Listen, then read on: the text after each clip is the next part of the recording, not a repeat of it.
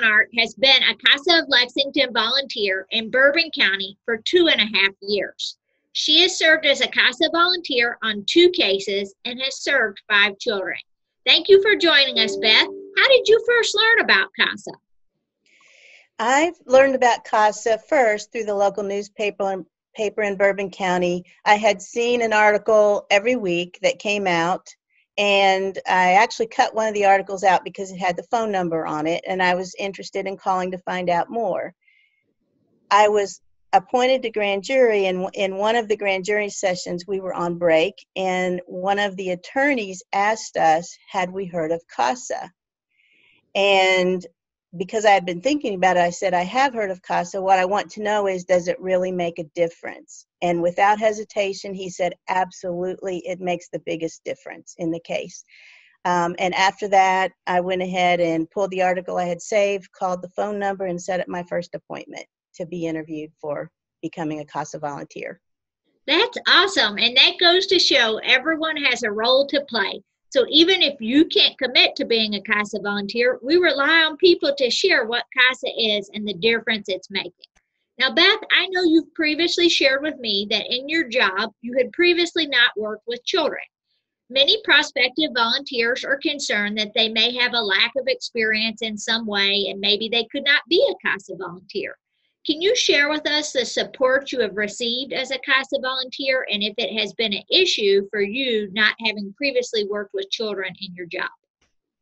I've received excellent support, both from the local CASA manager in Bourbon County and also the office in Lexington.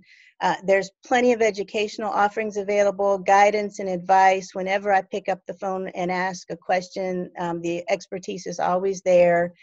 And then also just my experience as a mother and a grandmother has been invaluable in really learning to relate to the kids on my case and trying to figure out how to best advocate for their needs. So I really haven't felt the need to have specialized training at all in working with children.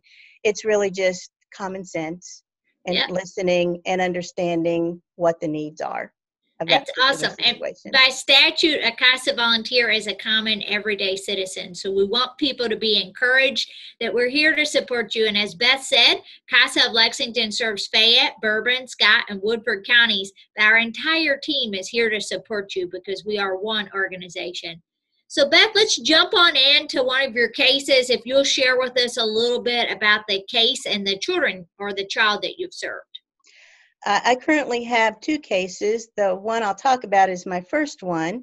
It involves a little child, currently aged 4. He was 2 when I got the case and had been placed in foster care.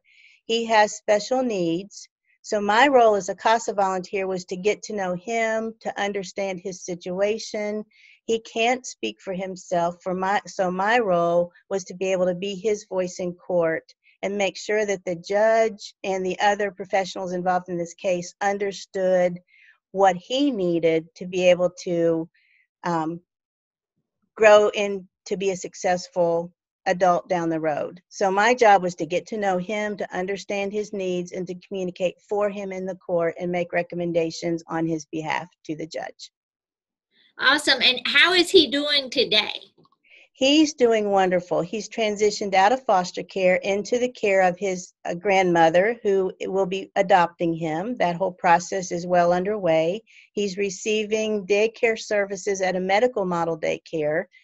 He's receiving PTOT and speech 2 to 3 times a week. He's progressed all along in all skills. He's beginning to use words to express his language. He's beginning to direct things in his environment. He actively participates.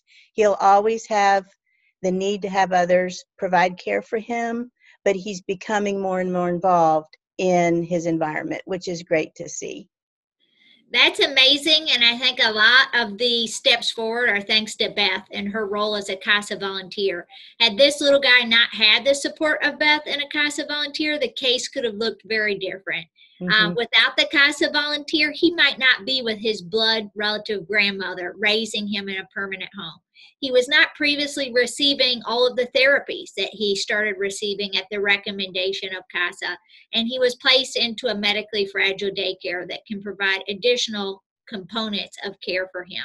So without CASA, this case could have looked very different. So I want to say thank you, Beth, for your work for this little guy and all of the children that you've served. We're proud to call you a CASA volunteer and just appreciate your time. Is there anything else you'd like to share for anybody out there thinking about being a CASA volunteer? I would say that it's an honor and a privilege to be a CASA volunteer. And when I first started thinking about doing it, I was a little worried that I might not do a very good job. And I was a little scared of what I might be faced with as a CASA volunteer. But I thought to myself, if these kids can have the strength to go through what they're going through, I can have the strength to walk by their side and help them through the process. And I've gotten way more out of it than I've given to it. It's been a very valuable part of my life, and I really appreciate the opportunity to do it and be a child's voice in court. Well, thank you very much. Thank you for your service and your time today. And I think that was a powerful statement. So I'd like to encourage anyone that's considering, that feels like they believe in the children in their community enough to make this commitment, give us a call. We'll answer any questions or talk through concerns you have. But there are children waiting, and we need you.